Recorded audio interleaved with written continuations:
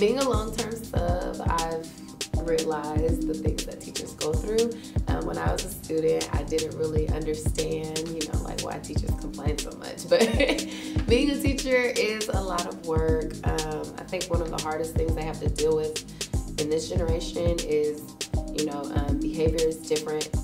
Children don't really, respect adults as much as they have in the past or as much as they used to. Also, technology being integrated into school more is hard for, us to capture students' attentions because they're distracted by their phones and their devices.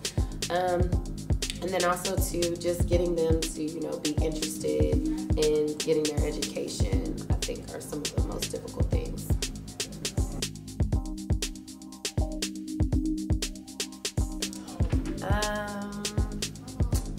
Funny thing is, I started becoming a sub and I got two of my best friends to be a sub, so I try to give them advice all the time. It's really about patience because students, some of them act out just because they don't know, they really want to learn, but they're embarrassed or they're shy. So you just have to be patient and you have to connect with each student differently because not all students are the same. So I would say building a relationship with the students, letting them know you care about them and that you're here for them if they need to talk or if they need help. That's very important, I would say.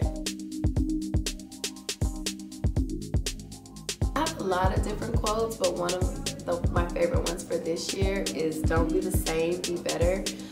I think this is a year that a lot of people are trying to better themselves from last year, so I'm sticking with that one this year.